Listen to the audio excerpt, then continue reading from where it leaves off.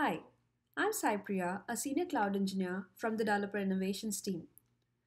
Today, I'm going to demonstrate configuring Oracle Function as a backend for the digital assistant. Before we could dive into the demonstration, let me walk you through Oracle Functions. Oracle Cloud Functions is a serverless platform that lets developers create, run, and scale applications without managing any infrastructure. The code based on the functions typically run on shorter durations, and the customers have to pay only for the resources they use. Developers just have to focus on writing and deploying the code. Oracle will automatically provision and scale the resources. Here are the steps to deploy Oracle Function as a backend for the digital assistant. Firstly, you'll go ahead and create a dynamic group and then create policies to permit instances to make API calls against OCI services. Then, we will create a VCN to deploy functions on the public subnet. After which, we will build a skill and configure the function as a custom component and test the skill. Let's go ahead and create a dynamic group. Firstly, log into the Oracle Cloud Console, select Identity, and then click on Compartments. Pick the compartment where you deployed your ODA on, and then copy the OCID. Go ahead and create a dynamic group. Use the rule all resource type ODA instance followed by the compartment ID. Paste the compartment ID which you just copied and click on the Create button. Let's go ahead and create a policy to invoke a function from ODA. Use the policy allow dynamic group followed by dynamic group name to use FN invocation in the compartment. You can then go ahead and create a VCN or use an existing VCN. In this demonstration, we have already created a VCN. We will be deploying our function on the public subnet. Let's see the procedure how you can build and deploy a function.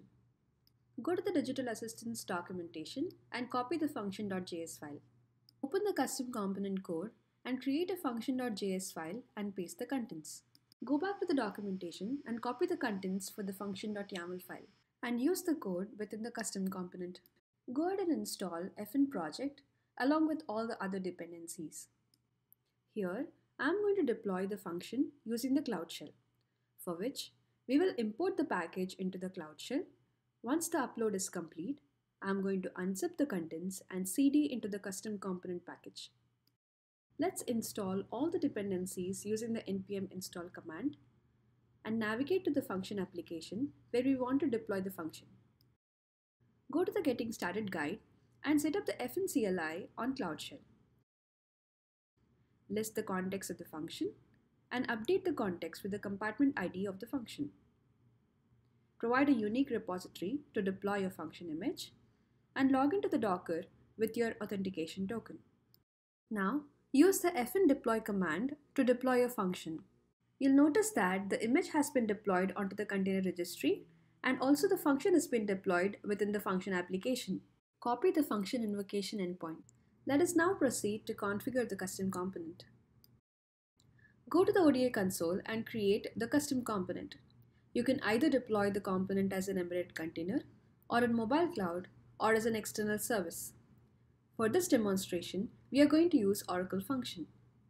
Paste the function invocation endpoint and click on the Create button. After the service is successfully created, you'll see the list of components. Ensure that the service is enabled. Configure the dialog flow with the component name and enable the channel. The final step is to test the skill. Kenneth would like to know the status of the requisition, so he is logging into the PeopleSoft instance. He clicks on the bot hosted on the employee self-service page, and the bot immediately responds to Kenneth with a personalized text message. Now, Kenneth types in, "What is the status of the requisition?"